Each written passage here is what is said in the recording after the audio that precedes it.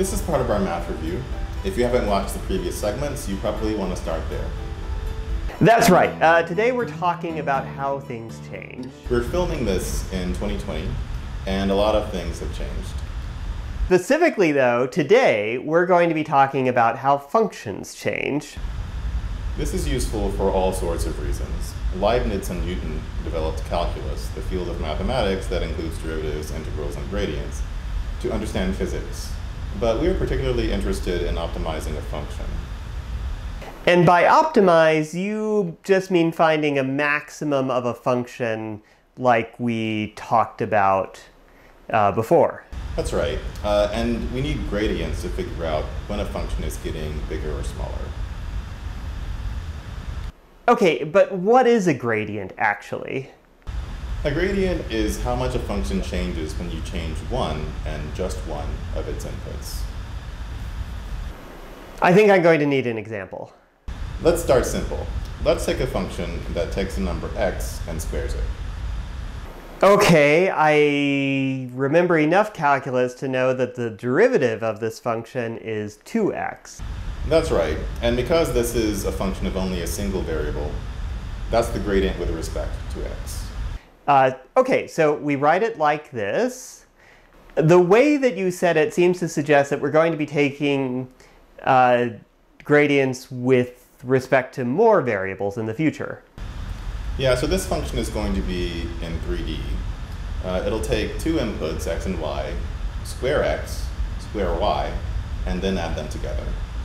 Then the gradient of f with respect to x is just 2x, and the gradient is 2y. That's not too bad. So why do we want the gradient of a function?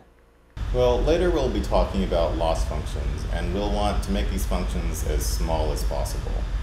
So let's use the gradients to make f as small as possible. Well, that's simple. It's the smallest when x and y are both 0. Just look at it. Right. In this case, it's obvious. But for the loss functions we're going to be working with later, the answer won't be so clear. Okay, so how do we use the gradients to figure out when f is small? Let's say that we guess that the minimum of the function is at x equals 2 and y equals 1. But we know that it isn't. How does this help us? We can evaluate the gradient to be 4 and 2. Oh, so the gradient is actually a vector. That's right. Here's how we can write that mathematically. What are those funny symbols there? So that inverted delta is called nabla, and it's the gradient symbol. When you apply that to a function of multiple variables, you get a vector of that function's derivatives with respect to each variable of the function. Taken together, the gradient is a vector that points in the direction that the function increases. But we're trying to make f small, not big. Right, so we can just take the negative of the gradient and move in that direction instead. -4, -2. But that vector points way beyond where we know the minimum is. That's right. To optimize a function, we need to take tiny steps. So we usually find the gradient by multiplying it by a small number. Maybe in this case, we'll use a step size of 0.5. Did you just make that up? Yeah, so it's often hard to know what a good step size is. So sometimes people use a step function that changes over time, or that's based on what the gradient was before. Okay, so we take a step in that direction and we reevaluate the gradient. Now it's 0, and if we evaluate the gradient here and apply the same update rule, we don't move. So does that mean we're done? Exactly. So as you approach an extreme part of the function, the gradient will approach 0. Why is that? One intuition is that when you're maximizing a function, it's like walking up a hill. When you're minimizing a function, it's like walking down into a valley. When you take a step away from the extreme point, the gradient will point you back to where you came from. So then at the extremum point, the gradient will say, don't move, you've got it right. For this class, do we need to be able to compute the gradients of an arbitrary function?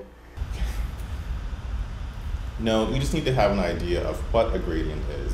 and how a gradient can help you to optimize a function. So does the computer know how to compute gradients for us? That's a good question. In most cases, no, it doesn't. Some of the functions are just too complicated. But there's one very important kind of ingredient that it does know how to compute, called the chain rule, which we'll talk about later. So this wraps up our mathematical review.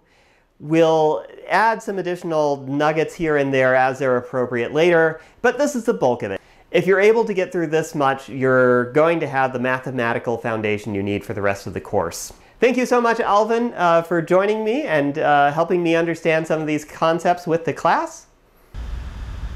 Glad to be here. If you want to see more videos like this, check the video description for the course. That comes from the link down below. You can then see the context and the correct order for watching these videos. YouTube will gleefully show you stuff in the wrong order.